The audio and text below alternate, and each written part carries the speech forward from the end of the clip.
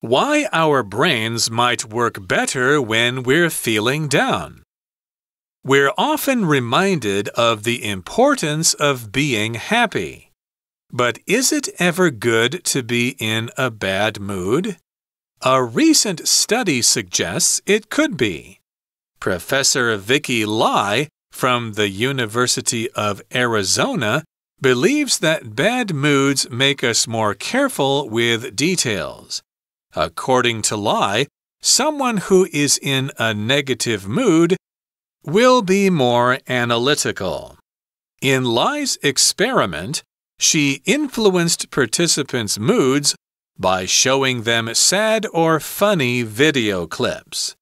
The participants then listened to recordings containing sentences that agreed or disagreed with reason and common sense. For example, there were two stories.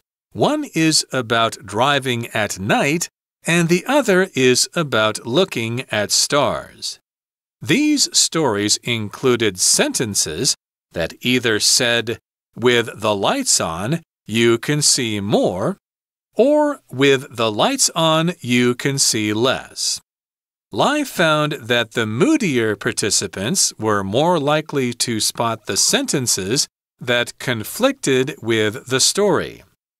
So, although it's good to be happy, being in a bad mood isn't always bad.